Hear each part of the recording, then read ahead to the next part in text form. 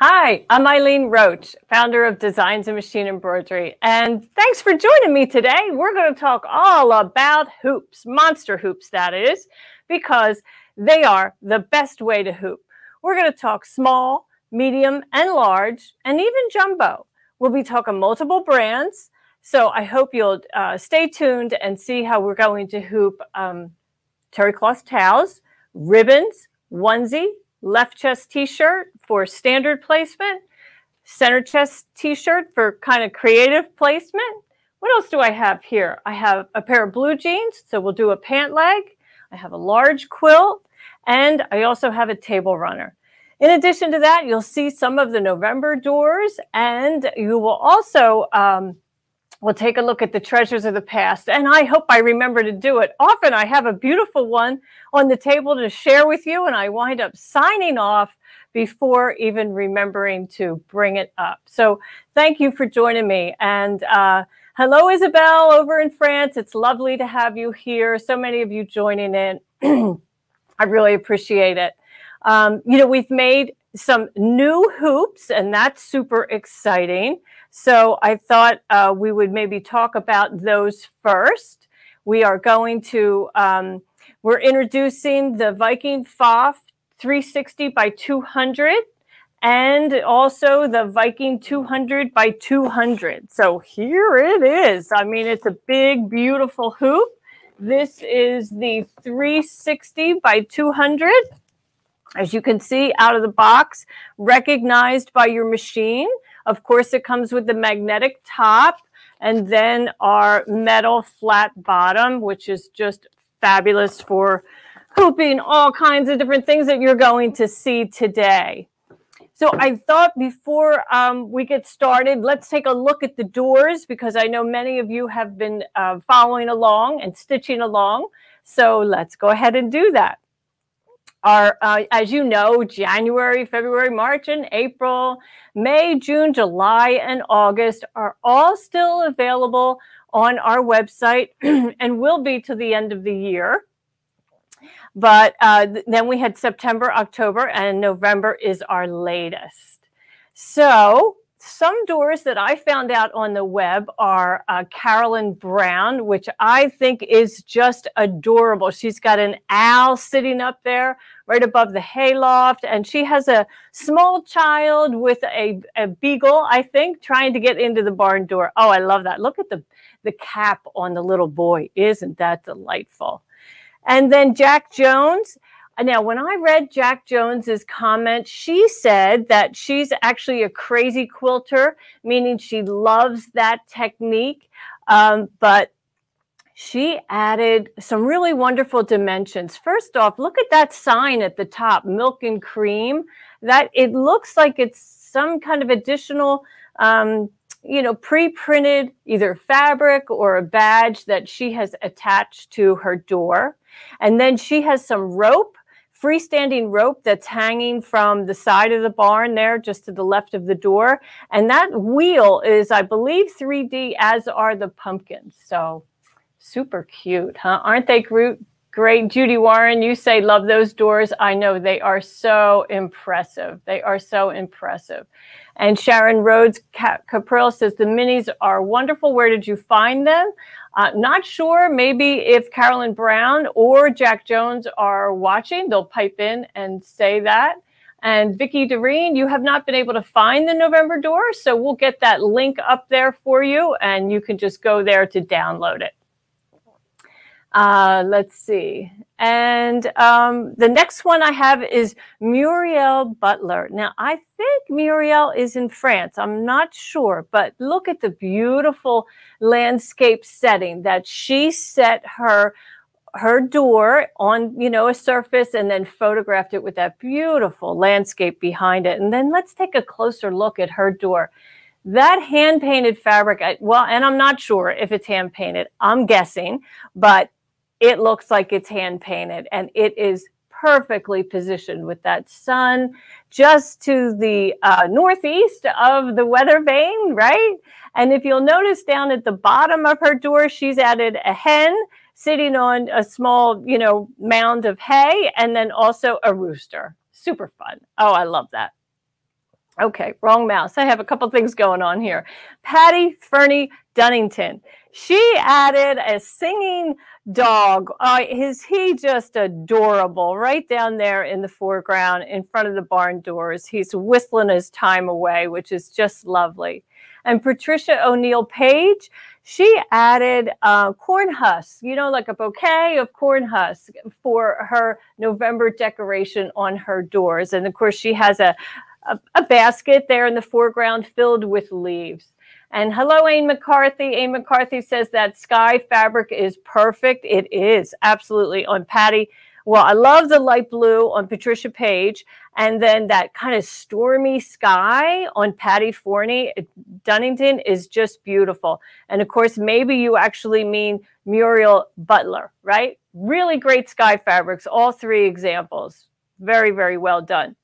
Speaking of Anne McCarthy, here is Anne's door. She just sent this over. Isn't that great? So she has a blue or kind of turquoise barn, and she has a small child, a little girl with an A on her dress. Now, I think there's more to the story here, and I don't know the rest of the story, but I would imagine maybe that is symbolic of Anne McCarthy herself when she was a small girl growing up on a farm. And you'll notice above her name, I have Doc in quotes. Well, that's her nickname because she's actually a veterinarian. And Anne McCarthy is one of our dime educators. And maybe many of you have seen her work or have attended some of her seminars, her virtual seminars, or her seminars in stores. You know, she did travel for dime back when we were all allowed to travel. And she actually teaches occasionally at a local dealership here in Texas at Richland Sewing in the Dallas-Fort Worth area. Great job, Anne. Just love that the sketch of the little girl, that kind of cartoon character, little stick figure, really cute. And of course, the horse's head. And, you know, notice what she did to her door. You know, she took it a step ahead and added black applique fabric to that portion of the door. I'm sure you opened it up in Perfect Embroidery Pro and found out how to do all those steps, add another applique. Oh, I love it. Really great job. Really, really great job. So now that we're going to talk about hoops, where can you get that hoop? Well, probably at your local dealer. And when you go to your local dealer, this is what you'll find on the shelf, right? This is when you purchase your hoop in a store, this is the packaging that you will see. And, you know, it has some information on the back, just really kind of, you know, marketing and so forth. But, you know, what's really important is this yellow tab, or it could be green or pink, whatever color, but it will tell you the name of your machine, of the hoop that's inside, the size of it. And then here it has the machine compatibility. And that machine compatibility is what tells you bought the right hoop for your machine. It's kind of like buying sheets, you know, twin, queen, full size, or king size. If the label matches your bed, you know you have the right sheet. So if the label on the hoop box matches your machine, then you know you have the right box. Now, when you order from us and purchase online, wrong mouse. I have two mice here. I'm going to show you on our website where, you know, we have dzgns.com. You search for hoops, and in there you will then find access to our compatibility chart. And that is a whole list of all the machines and the compatibility. So these are the steps on how to download it. And that is what you will find. So in the left-hand column is the machine model, the machine brands and models. And on the right, all those columns on the right are the machine sizes. That those skinny little numbers, you know, like LM5, LM2, is an internal identifier, but it is also on your box. It will be, you know, like right here is everything's backwards on a camera, is HM4. Not that you really have to worry about that, but that's just how it goes. All right. Now, when you order from us, you're going to get a different kind of packaging. we are streamlining our packaging and trying to preserve excess packaging. So you will get a white box that is sealed with tape, clear tape. It will have this outer label telling you the size of the hoop and the brand, and then there's our internal number, LM1. It will also have the compatibility, so you can be confident that it's going to match your machine. It is no different than the product that you would pick up in a retail location. But in order for us to kind of streamline that packaging and just not be so wasteful, because everything that's important is inside that box. It is not outside that box. So don't think that you got the wrong thing. You're getting the right thing. Okay, so what are we going to hoop? Well, shall we go hoop? Shall we go take a look at how to hoop? All right, let's head over. First, I wanted to show you that new 360 by 200 for Viking and FOP, and the compatibility, of course, is on our chart. You'll know what machines it's recognized by, and that attachment is recognized by the machine. So when you get your hoop, you will also have centering rulers. So let me bring them in. These come in the box, and they are not on the hoop, so you'll apply them. But you can go to my blog and download this crosshair design. You just hoop, but cutaway stabilizer is a good idea. And you will stitch this crosshair in a contrasting thread. And then if you have perfect alignment laser, you could illuminate the beam over that crosshair and use that extended beam to attach your rulers. But if you don't have that, you can use a ruler to just extend that line of stitching out to the outer frame. So what I've done here is I'm lining up the line on the ruler with that stitched line underneath, making sure it's nice and straight. And actually on this, because that's a translucent ruler, I can, snug that right underneath that frame. And then I would take this ruler and I want to put that 0 right at the center. So I'll go ahead and I'll apply that on here.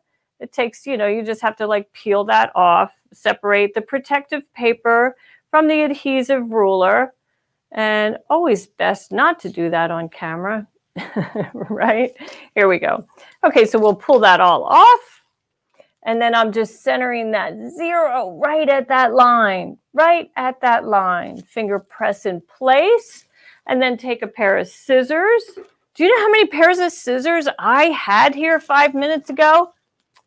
I must have had 5 pairs of scissors. Not 5, but 3 definitely. And so I'll just snip these off. That's excess. We could throw them away. And now we can apply the one on the bottom. So we'll just move that ruler down, making sure it continues to be nice and straight and aligned with that stitch line. And I'll do the same thing. Sometimes it might help to kind of start the corner a little bit. Okay, there we go. Now I do like to put my lines inside the hoop. I think it's easier to read. So then I'll take my 0 and I'll position that, lining it up exactly with that line, and snip off that excess on both sides. Okay, and then for the side, I could do the same thing. So I don't think you need to watch me do that, but it would be the exact same treatment. I would do it in this fashion. I would snug that ruler underneath, and you're going to notice that it is not centered in the frame, right? It is centered in the sewing field, not necessarily the frame. So don't sweat that out, okay? Just go with your gut. Stitch that crosshair without moving it. You will just bring the crosshair up on the screen of the machine, stitch it. It will be dead center in the sewing field, and then you'll be good to go. Okay, so I'm going to move this away, and then we're going to talk about, will this harm my machine? So I'm just looking at some of your comments. Please repeat while in camera view. Okay, was I not in camera view? Okay, let's do that again. I'll do another one. I see. Oh, my long rulers. Okay, let's do it like this. Oh, we're getting a little feedback, aren't we? Okay, we'll do that again. So it's a good thing y'all can talk to me, right? Okay, so now what I'm going to do is I am lining up. Let's do this like this. So I am positioning that ruler. I'm sticking the end kind of underneath my frame. And I'm making sure that that line is directly on the stitched line underneath of it. So it is aligned, and I know that that's going to designate the center of my hoop. So now I will just remove the protective paper on the back of the ruler and take the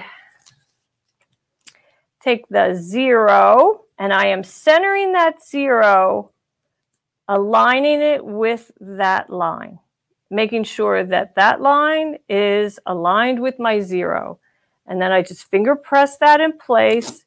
And as I said previously, I like my lines to be inside my frame instead of my numbers, because actually the lines are more important than the numbers. The numbers really mean almost nothing to me when I'm in the hoop.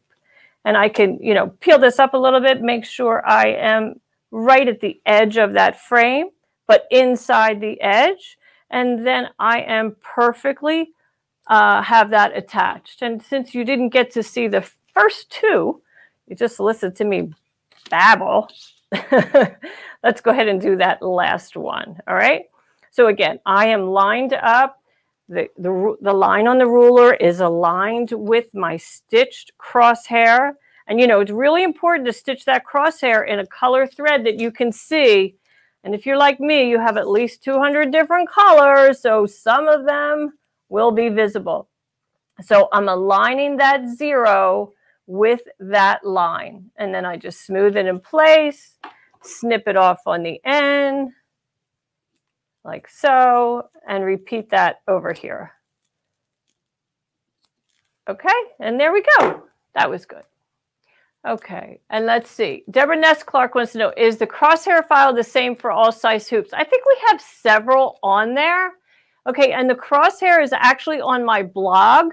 So if you take a look at that link in the comments, there's a blog posting with the download link for the zip file. There are several different files, but if there's just one, all you would do is take a pen and a ruler and just extend that line. So let's go ahead and do that. Because, the most important part of this is right here. All these legs don't really mean a thing. So, and then I would just do the same over here, making sure that I'm doing a nice straight line and like so. But, your needle is going to align itself with the center every time. I use these marks on my hoop. I use these marks on my hoop for aligning seams. That's when I'm quilting. That's about all I use it for. So, I worry about placement inside, not so much out there. All right, let's move this out of harm's way and talk about if, lots of people say, will the magnetic hoops hurt my machine? So I have a good demo to show you that it will not. First off, back in the day, right, our hoops, our machines were a lot smaller, and the brain on the machine was as big as, a desktop telephone, right? And today, that brain in your gigantic embroidery machine is about the size of your thumbnail. Think about your cell phone. All the power in your cell phone, it's very similar. So in your machine, the working, computerized part of the machine is highly insulated. You don't really have to worry about it. So let's take a pair of scissors, and you can see it will easily stick to the bottom of the monster hoop, right? Very easily stick to that. But then when I have I have a lot of hoops here. It gets slightly magnetic, right? So then when I place these two together, and don't ever do that, you'll notice now my scissors don't stay there. The magnetic force is on top of the metal. It is not coming out of the bottom of the metal. So you're not going to hurt your machine. You're not going to hurt your machine. Okay, that's a good test to illustrate that point. All right, now let's get going on hoop. Well, let me make sure I have, how much are these measuring tapes? The measuring tapes come with the rulers. And Susan Eddings, you wish you knew this before applying my rulers. In the instructions that come in with your hoops is the link for the crosshair that you can download, and also instructions on how to do it. So, but maybe you bought yours a couple years ago. All right, we are going to start by hooping a towel. So let's go ahead and hoop a towel. So I have a terry cloth towel here, and I have a template, right? So let's go ahead and open up my towel. I've already marked my center kind of with a crooked pin, but it's good enough. And I'm going to take my perfect placement kit template, which is hand towel with border, and I am positioning the top of the border on a line with the top of the border. And then I will place a target sticker right inside, aligning the crosshair on the target sticker with the crosshair on the template. Now, if you have a Baby Lock or Brother machine, you most certainly can use the snowman or the positioning sticker. That's why this opening is square, because, you know, even though those positioning stickers are fabulous on the machine, you have to put it in the location you want, right? That machine doesn't know where it is supposed to go on the machine. All right, so now I have my placement positioned, and now I'll take a 4x4 hoop, and I'll place that on my flat surface,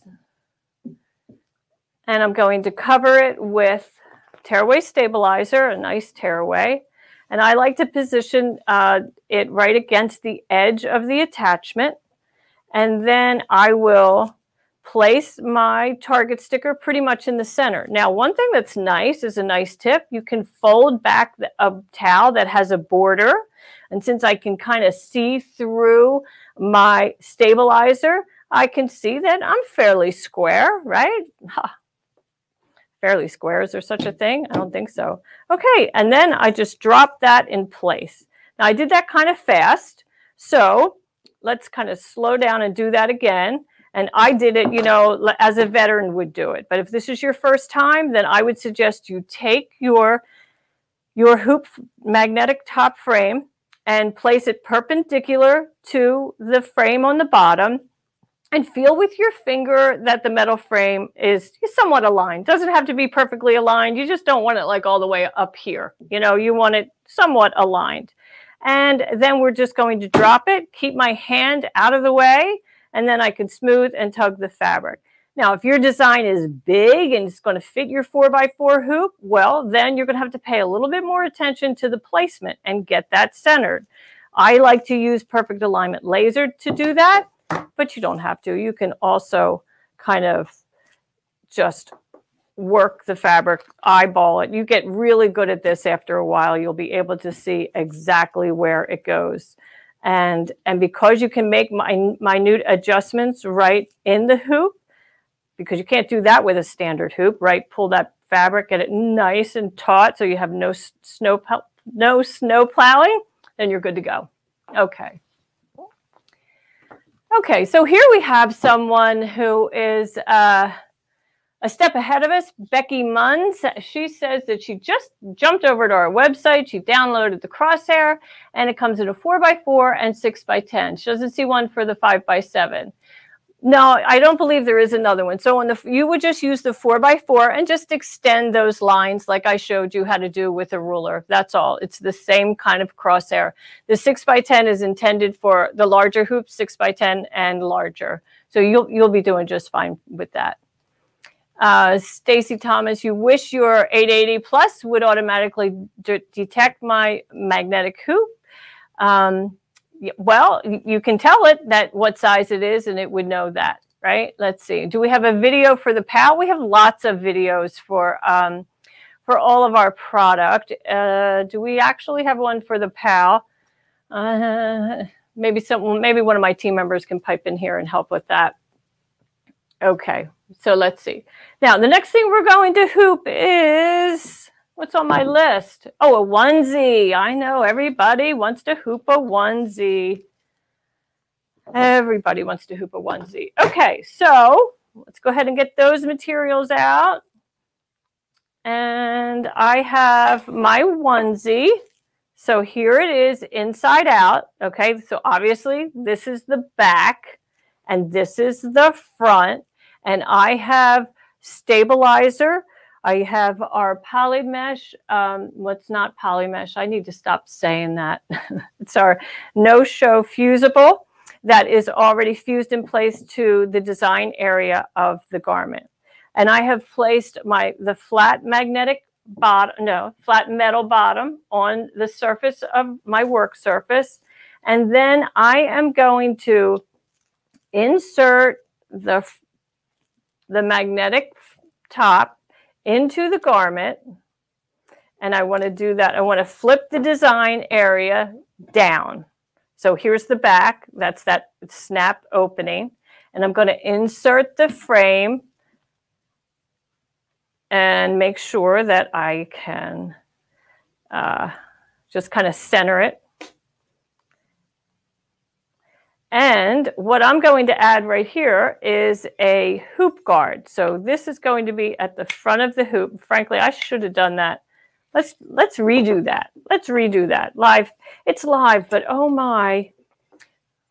This is what happens in my sewing room. I'm sure it happens in your sewing room. You have a better idea, right? Okay, so now I have my hoop guard. As you can see, this is kind of a flat metal barrier, and it snaps onto the bottom of the monster hoop, and it just stays right in place. And I am going to thread this through the onesie, through the snap opening first, and I'm going to come out the neck, right? This all seems a little odd, but it makes sense in a moment. And then holding that onesie, making sure it's kind of taut on the design side, I just snap that in place. And then I'm going to pull that onesie over hoop guard, and that will open up that design area. And then I can just stitch my design. You know, and it would feed onto the machine in this fashion. So my foot and needle will be able to just pass over this surface. Of course, I would like pull the fabric down until I get through that obstruction and then open that up. And then I just have that completely placed. So, yeah. Super fun. I love the hoop guard. That makes it really easy to use. Okay, so then let's go ahead and do left chest embroidery, left chest on a man's polo shirt. So we'll bring that down. And you can see again, I have our no-show mesh is applied to the inside. And I do like to use the fusible. I kind of think it's like cheating, but why not? It's just great. It takes the stretch out of the garment during the embroidery process. I'm going to lift that collar up out of harm's way. And then I will use our helper, our embroiderer's helper, centering it over the buttonhole.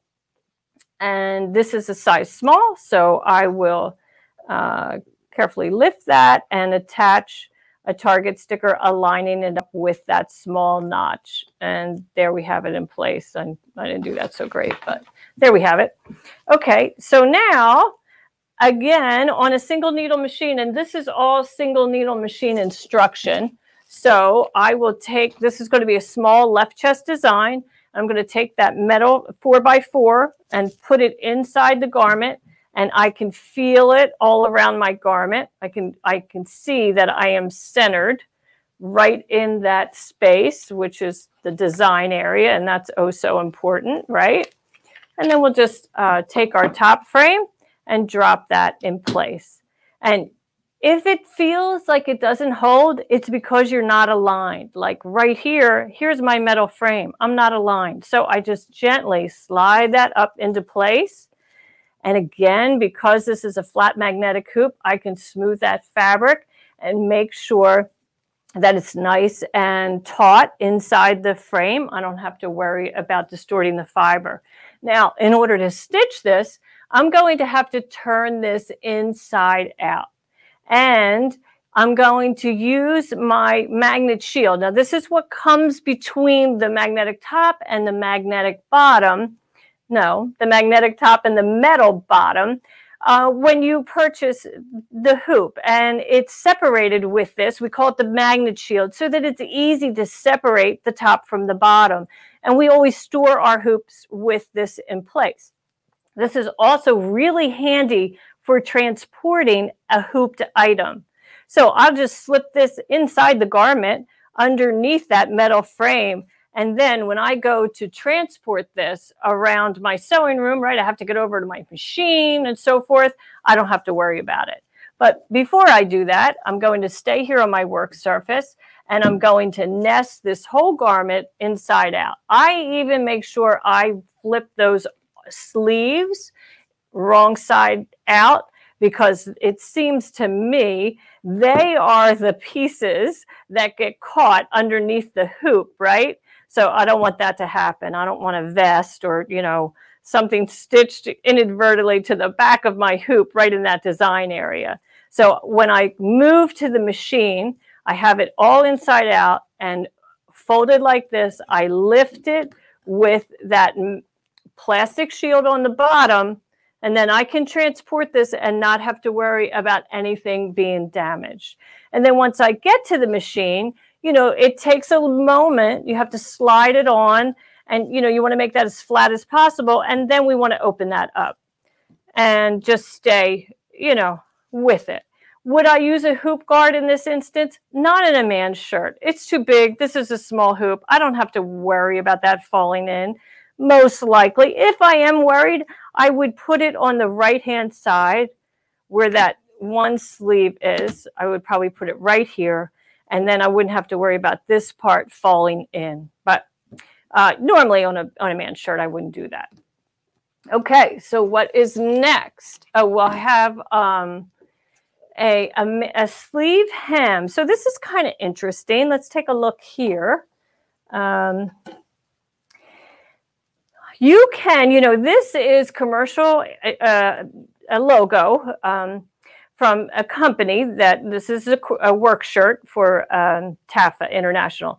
And this is normally stitched on a multi-needle machine, you know, a tubular machine with a small 4x4, but the sleeve loops around the throat of the machine. But since today we're talking about single needle machines like our Brother and our Baby Lock and our Bernina and Viking that are just flatbed machines, I can't do that, right? So I've turned my shirt inside out and I've taped down this excess sleeve so that I can put that small logo on. Super easy to do. Now I do fuse that no-show mesh to the wrong side of that shirt, and I make sure that piece is extra large and extends beyond the sleeve and beyond the hoop.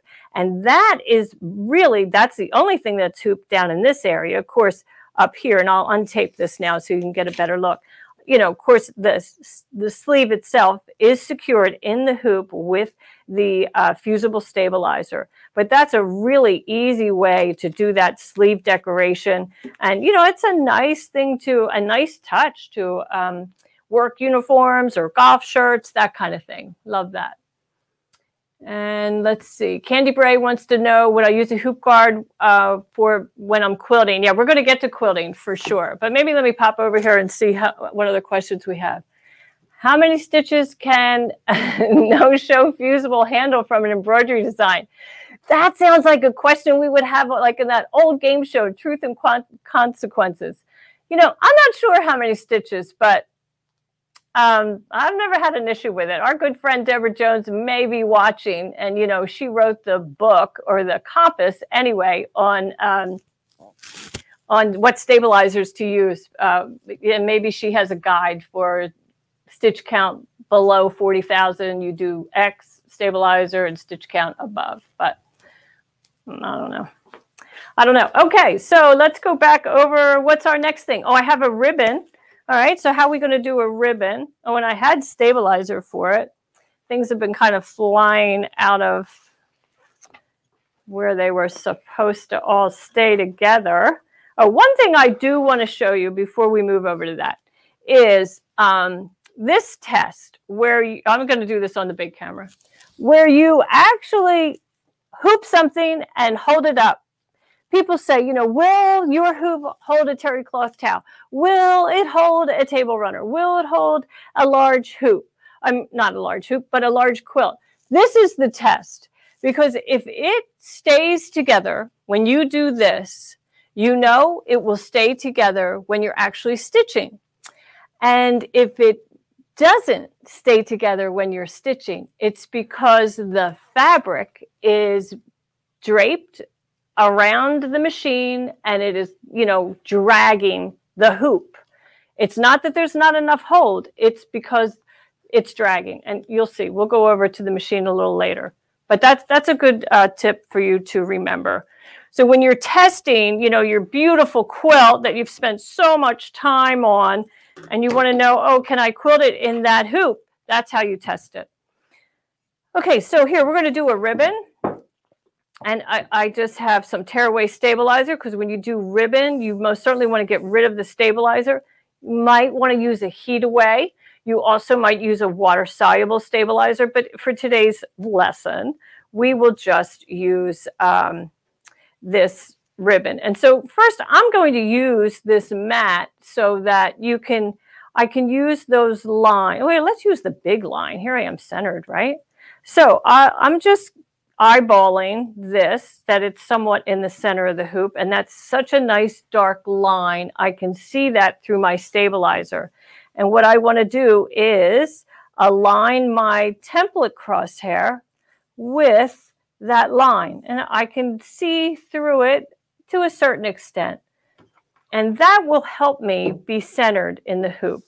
Now, I like to kind of do this gradually, like I just did. I placed one end of the hoop and then positioned the ribbon. And if you find this isn't straight, well, this is what you can do. You can pull on it and tug, make sure it's getting nice and straight. You can also lift this frame a little bit so that you can get this straighter. Some people also like to hoop, you know, draw a line right on the stabilizer so that they line up the edge of the ribbon with that. You can do multiple ends, like here we go. Let's go ahead and I'll show you how to do that. This is the hard part, right? Getting it separated. There is a little notch here, and just lift or slide is the easiest way. So I have the template on this side of this end of the ribbon, and then I can open up the other end. And you know, if you're doing happy birthday as like around a basket or something, or you're I better cut this off because there's actually something written on this, so let's cut that off, because then it won't make any sense. So we have both of our ribbons in place, and then we can stitch, you know, happy on one end and birthday on the other. And I kind of like keep my fingers out of the way, and then I can smooth and tug on this and make sure that's nice and flat. And the same with this. You know, and this is wired ribbon, which makes it easy to keep things aligned. And then I can just stitch happy and birthday over here, and I'm good to go. So that's that. Okay, then let's switch over to kind of what I said would be a creative shirt. Would you cut the, let's see, Bernadette wants to know, would you cut the stabilizer after you fuse it? Well, are you talking about on the garment? Yes, you would. We'll talk about that in a little bit. Okay, so here is a silk screen t-shirt that I thought needed a little bit of jazz, because that's really pretty plain. So I have this pretty little flower that I'm going to stitch right in the center of that silk screen flower and really pick that up. And Okay, so I have already applied my no-show mesh to the wrong side. And then I'm going to take my 5x7 hoop that I just used for the ribbon, and I'll undo that. Now this time, because this is a woman's large or extra large? Extra large. So this is a fairly large shirt. And, you know, I could hoop it like this. That's a little tight. But I could also hoop it like this because I'm not on a tubular machine. I'm on a flat single bed, flat machine, single needle. So I don't really have to orientate it the other way. So I'm going to go ahead and slide that inside. And again, I'm going to feel where everything is. And I can feel it. That looks good. Drop that in place. And then I'll nest that on top. And remember, this is also when I use that magnet shield to transport my hoop over to the machine. I'm going to flip all this inside out. There we go. And then when I get to the machine, I would attach it to the machine in this fashion. Here's all the bulk of that shirt over on this side. That's great. And then I would just position my needle over each of those crosshairs and stitch my flower. If you have, those beautiful Solaris or Luminaire, you could project your flower onto, actually you wouldn't even need the template. You could just project this flower onto this silk screen flower and stitch the design. So lots of ways to achieve placement. Yep. Okay, and what else is next? I have jeans, right? I have jeans. Okay, so here's a pair of jeans that I can tell you, girlfriends, look at these. Look how tiny these are. I am never wearing these again. That's a fact. In fact, I never wore these, but I do know 2 human beings that they actually fit. Okay, so here I have I'm going to do some outer leg embellishment, right? And I want to, go kind of high. I'll probably do a couple repeats. But what I've done is I've opened up the inseam and I left it closed down near the hem. I could have opened the hem and I could have opened this. I do know how to reattach this so you still get that cool look. But, why? If I'm not going to stitch all the way down there, why do I have to do that? And so then I'm going to take that 5x7 hoop that I had on my silkscreen t-shirt, and I'm going to place that underneath my jeans, and I would have stabilizer, so let's go ahead and do that. I could fuse the no-show mesh to the back of this blue jean. I could have done that, but I can also just use a tearaway in this fashion. That's a personal choice. Either way works for me. Okay, so then I just have to get this inside that opening. There we go. And make sure it's aligned. Pull that fabric, smooth it out, and then I would again transport it to the machine with that plastic shield underneath, and that's going to stitch beautifully. Now, this is a lot of weight, right? This is a whole lot of weight, these blue jeans. So I'm going to have to make sure I secure that heavy pant around the machine, making sure it's not falling off the table and dragging the hoop. That's really important. That's really important. Okay, so now, what else do we have? It's time to t-shirt left front. Okay, we did towels.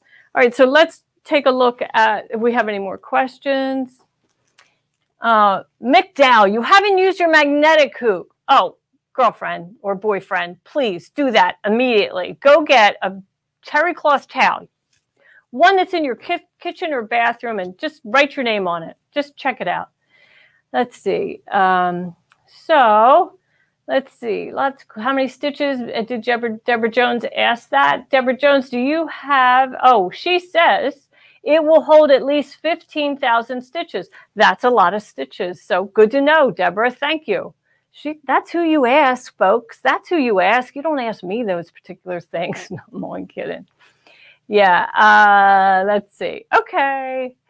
Your magnetic hoop, Jeanette, has been on back order. Oh yeah, I'm hoping that you get it too. I don't know what one you want. We do have almost all are in stock, but we have been back ordered a little bit. And did you see my comment question? Anne, would you write that again? We have, several hundred comments here. So if you would write your question again, I'll see if we can answer it. And then we're going to move over to quilts. So here we have, a table runner, right? And this is an 8x8 hoop. That's a really popular size hoop because, it handles quilt blocks so well. And it's just really pretty fun. Really a great size hoop. But over on our machine, we have the 10x16, which is attached to the machine. You should see the mess I made over here. So let's go ahead and get that rolling. Now, I don't have my hoop guard attached, and I should. So if I could find that, I'll put it on so you could see where that goes. This is, okay, I got my hoop guard. And we'll go ahead and get that machine rolling so you can see how it will stitch. So, I am pretty close to the right edge of the machine of the quilt. So I don't really need hoop guard right now, but whenever I'm stitching a quilt, I always make sure that I just leave hoop guard right in place. And I've already, spent some time with the placement, and this is where I want to be. It's not actually stitching with thread, and I frankly took the needle out so that we could just do this demo because it's just easier. This isn't a sew along, this is a hoop along, so we're just teaching that. But this will stitch that whole design, that beautiful, kind of fancy swirly design. And then when it's complete, it will be time for me to remove this frame. So we'll just go ahead and make pretend we're at that point now. And I'll just hit 0 so it goes back to the center of the hoop. And then I would just lift my top frame and I can position it here on the head of the machine, depending on your machine, depending on the size of the hoop. This is the 9x14. And, the 10x16 actually goes all the way over. So, maybe you don't want to store it up top. I sometimes take it off and position it. I attach it to my table leg because I have a metal table leg and it stands there perfectly waiting to be put into use again. So that's as easy as can be. You just remove that top frame, you advance your fabric wherever your next position is without taking off that metal frame. I mean, that is what is such a time saver. It just allows you to just focus on stitching. You don't have to worry about taking the whole quilt off of the machine and repositioning the quilt, on a work surface. And Chris Yost, you want to know, do I ever use more than one hoop guard? I did try that and I kind of used to do it, but I've discovered I don't really need it. And it will... you do lose a little bit of magnetic hold when you have the 2 hoop guards on there. So I think it's a trade-off that I'm not really wanting to know. Let's see. Oh, Anne DeBreck. Call our customer service office and we will send you, it's not rubber, it is suede that protects the bottom of your frame. So if yours is peeling, call our office. We'll be happy to send that to you, which is 888-739-055. Let's see. Louise Armstrong, you have the larger frame and you think you need to get the smaller one also. I use these hoops for 90% of my hooping. So just like you would use different sized standard hoops, so would you use different size magnetic hoops. Like I showed you, 4x4, 5x7. Oh, mine, it is just awesome. And let's see, Becky Munns, the magnetic hoops, it didn't come with the plastic guard. Our teal hoops, our monster hoops, have always come with a plastic shield since the very first day. And how well does the magnetic hoop hold the fabric? Well, let's take a look what's happening over there on the big quilt. Oh, well, it's a little fuzzy, but let's just bear with it a moment because it will come back into focus. But you can see it's holding that quilt and it's just fine. And I showed you that it would hold this table runner and it would hold terry cloth towels. And here, I can show you it's holding these blue jeans. It's not going anywhere. That's the hoop. It's on there. So it will hold just about all of it. And Karina Paulson, you want a new machine? Of course you do. Of course you do, and you deserve it. You deserve it. You should have whatever machine you want. You don't want to put your family into, financial jeopardy, but you should have whatever machine you want. And, they have lots of financing options out there for people. And I understand right now those kind of high-end ones are really getting quite affordable. So super fun. Yeah. And okay, so if there aren't any more questions, I want to show you. Oh, Bernadette R. She said, would you cut the stabilizer? I think you mean after you embroider. So yeah, I do fuse it onto the back of the garment, mainly garments, and then do the embroidery. And then I heat it again, because when I heat it again from the back, I can then lift off that stabilizer, because the heat kind of softens the adhesive and lets you just release it if you want to. Now, if you heat it and don't pull it away, once it cools, it will stay attached to the garment. But yes, you're right. I pull it back a little bit and I trim around that stabilizer. So what size hoop is the 139? I'm guessing, but I think that's the 5x7. Yes. And Retha, you love your Solaris. Okay. And JR, can you do the drum test on it? Well, I can do the drum test, but here's the thing with the magnetic hoop. It is different than a standard hoop. If I do the drum test, I can put my hand through. I can put, like here, can you hear it? Do you hear that? I don't know if you actually hear that. But I can push the fabric through. So that's not really, the drum test doesn't really work for a magnetic hoop, because you're able to pull that fabric and tighten that fabric right under the needle. So the drum test isn't really that important with a magnetic hoop. This is the test that's important. Will it hold without separating? So if this was maybe a heavy leather jacket and I tried to do this and then this started to fall down, well, then we know it's not strong enough for that leather jacket. But as long as you can hold a hoop, hold the fabric in the hoop in this fashion, that's your test. Then you know it's going to be, it's going to work when you're stitching. JR, thumbs up. Thank you, dear. Lisa, what stabilizer was I talking about? I was talking about our no-show mesh, which is a fusible. Well, it comes fusible and non-fusible. So let me bring it a close up, maybe overhead. We get a good look at this. You can see my mess here now. It's kind of like a waffle fabric, right? So it's woven. This sheen is the glue. And on the other side, there is no sheen. So when you purchase the kind that is not fusible, you have this finish on both sides, and the fusible has the shiny glue side, and that's what you would fuse to your garment. All right, I think that's good. Please do another towel hooping in a 5x7. Does the towel go over the magnetic hoop? Okay, sure, let's do another towel. Happy to do that. Let me see if I can kind of clean up my workspace here a little bit. And when I say clean, that means throw those blue jeans over there on the floor out of harm's way.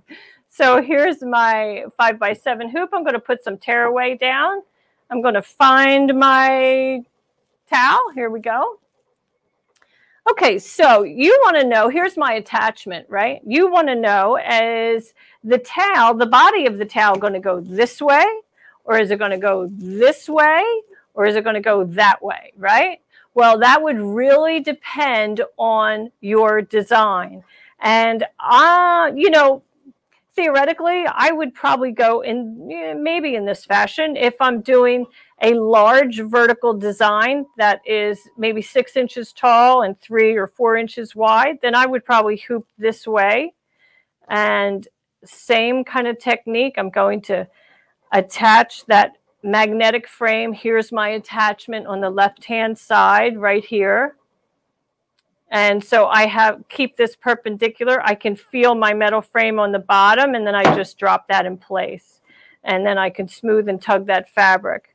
If this was a big bath towel, then I would probably hoop it with the body of the towel, this large portion of the towel, over on the left-hand side, extending over the embroidery arm, so that it's not all bundled up on this side where the head of the machine is. So I would do it in this fashion.